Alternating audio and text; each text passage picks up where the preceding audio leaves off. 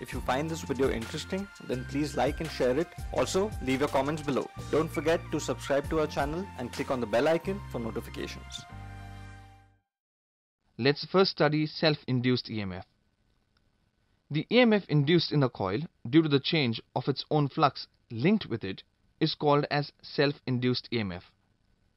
Consider a coil having N turns carries the current I with the switch S when the switch S is closed.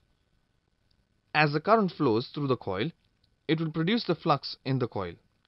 This flux links with the coil itself. As the magnitude of the current changes using a variable resistor, the flux produced also changes. According to Faraday's law, due to the rate of change of the flux linkages, an EMF gets induced in the coil.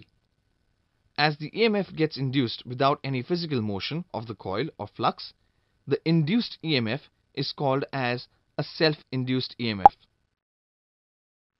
The property of a coil which opposes any change in the current passing through it is called as self-inductance or only inductance. The coefficient of self-inductance is given by L. The second type of EMF is mutually induced EMF.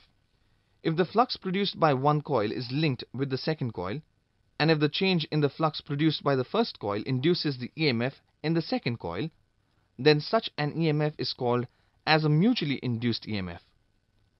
Consider the two coils A and B having N1 and N2 number of turns respectively. Current I1 flowing through the coil A produces the flux Phi1. Some part of the flux gets linked with coil B, which we call as mutual flux Phi2. Now if we change the magnitude of the current flowing through the coil A by variable resistance, the linked fluxes Phi1 and Phi2 also change. According to Faraday's law, change in the flux induces the EMF in the coil.